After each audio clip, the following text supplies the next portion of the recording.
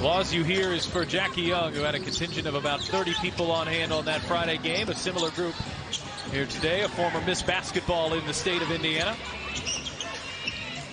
Mitchell trying to get it over Stokes, able to get it to Smith, who pushes it over the... It's hard, and the way that the defense is moving, especially a great defensive team, you might not always have the confidence to do that, but it was a zipper pass right through the lane, and it could not have been a better... 7 points and 8 rebounds over her last 8 games. Smith is the league's 5th leading rebounder, and there's 4 former MVPs in front of her.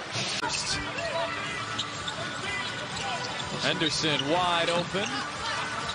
Smith the rebound, and Smith the putback. Well, it hasn't been a great difference and get back out. I think they read off of each other so well, know each other's strengths.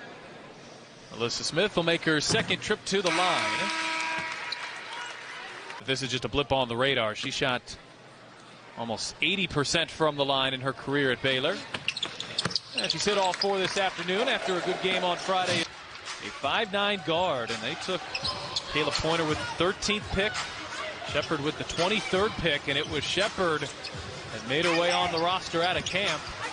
Maybe a little bit of an upset from the beginning of training camp. NaLyssa Smith knocks down a 3. And NaLyssa Smith. Make that defense move. Don't let anything come easy. Shepard, step back 3, that high arcing shot off targets.